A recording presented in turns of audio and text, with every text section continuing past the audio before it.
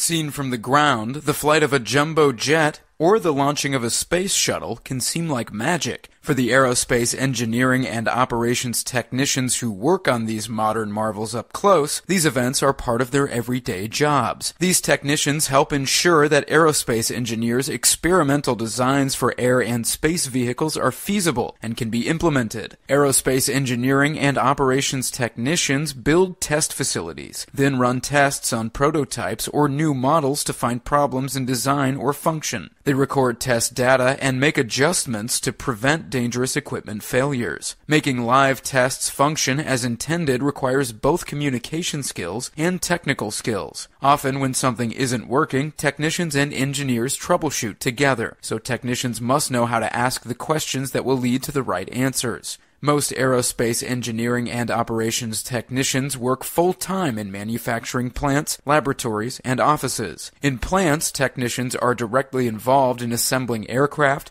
missiles, and spacecraft. Aerospace engineering and operations technicians typically earn an associate's degree in engineering technology. Security clearance may be required for work related to national defense. Proper execution of their duties is crucial both for safety and performance.